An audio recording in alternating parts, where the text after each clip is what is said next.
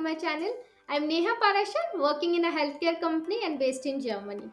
This video channel is a small initiative from my side to share knowledge about the healthcare world and drugs in an easy way. As I'm a passionate healthcare professional and I believe that education is the best gift one can receive or give back to the society. With this, in today's video, we'll talk about the global regulatory strategies and planning that are done before starting any new project related to drug development.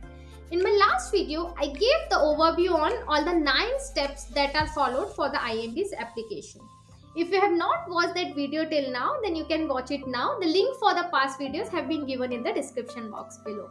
Now let's start with the first step during the IND preparation, that is planning the global regulatory strategies. Whenever a company wants to launch a new drug into the market, the first thing they do is the market analysis. Just to understand, is there any disease for which we need a cure?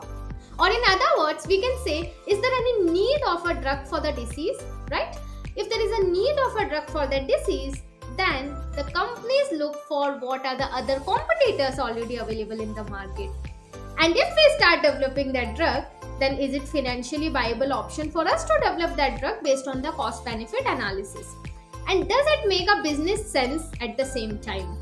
If management decide to go ahead with the project, it needs lot of preparation and planning, starting from drug discovery, development until it's ready for approval. The stakeholders from all the key functions are involved during this planning and meetings are performed. Normally, the document is prepared during these meetings with such information which are discussed during these planning meetings. This document is called Global Regulatory Planning Document. However, in different companies, this can be called with a different name, so don't get confused with that. But the purpose of this document is same. And the information that is usually included as part of this document is, first, what is the market size?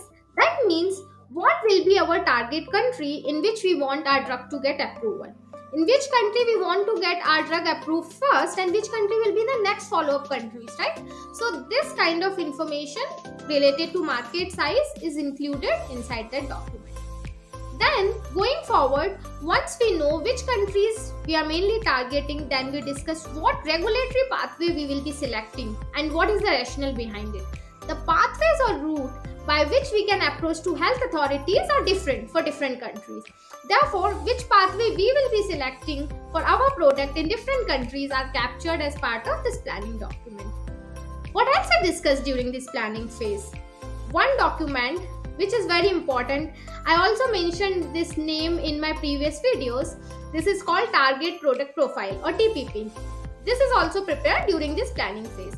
This is a very important document as the name itself indicates Target Product Profile.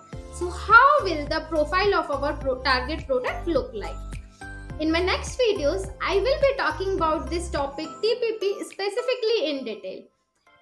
Then the next important information which I discussed during this project planning is what will be the regulatory requirement or project deliverables along with their timings of availability and the responsible functions. That means who will be responsible person for these deliverables and by what time these deliverables will be ready. Based on this, we estimate the submission timelines in different countries. As we know, each project involves some or the other kind of risk with it, right? So this is also true for drugs. If we see any risk, then these critical risks and their mitigation plans are captured as part of this planning document. What next? What next is included in this planning document? What will be our strategies for the interaction with health authorities? That means throughout our entire project, how we will plan meetings and interaction with health authority, that is with FDA.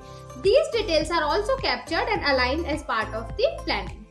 So these are the key information which are included as part of the planning. But sometimes people ask me, what is the best approach for designing these regulatory strategies?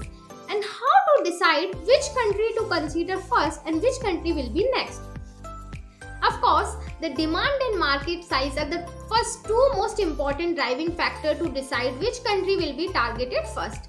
Apart from this, from regulatory perspective, there are some important other aspects which we need to keep in mind. First one, which country has the most stringent regulations and have lots of requirement to fulfill? as this country needs special preparation time with respect to the deliverables. Then the second point comes, which country has the longest approval timeline? This will also be impacting our planning, right? So when we know which country has the most stringent regulations, which country has the longest approval planning, what else do we need to know? We need to know which clinical and CMC data generated from one country can be utilized for another country. By this way, we can avoid duplicate studies and data, and the data generated for one country can be used for another countries as well. There are some countries who rely on approval from other countries, right? So this is also one of the important aspects to keep in mind. For example, there are some EU followers countries, they wait for their approval until EU approve it. EU means European Union. Yeah? So we need to figure out which countries are dependent on which countries, because we cannot submit in one country until the reference country has approved that application. Considering all these aspects, an effective regulatory strategy is prepared. A poor planning can sometimes lead a company in trouble with a loss of lots of resources and money.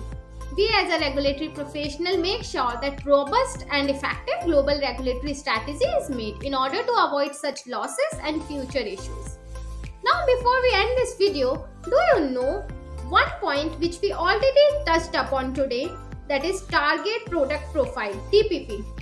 Is this a binding document or it is a non-binding document? If you know the answer, then please comment in the comment section. I will reveal the answer next week. In the next video, which we'll be going to release next week, we'll talk about the next step, that is step 2. What is that? Preparation of TPP. So do subscribe my channel and click on the notification bell so that you will get to know about my next videos from this series.